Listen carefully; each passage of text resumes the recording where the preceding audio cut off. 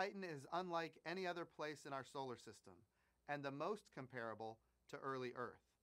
The instruments on board will help us investigate organic chemistry through Titan's thick atmosphere, present life.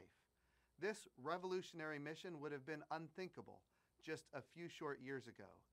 A great nation does great things. We will launch Dragonfly. A tremendous mission. It was delivered by the Cassini spacecraft, and Huygens was the first probe to descend and land on Titan. And we're actually going to land Dragonfly near that location. And what Huygens did was tell us what the atmosphere is like, what kind of properties and conditions we can expect, and even to material in the sand dunes themselves, in the sand part. Except instead of liquid water, it's liquid methane. Unilluminated by the sun, the same way we have here on Earth, except that Titan's year. And even though it's very cold on Titan, it has a lot of similarities to Earth in that respect.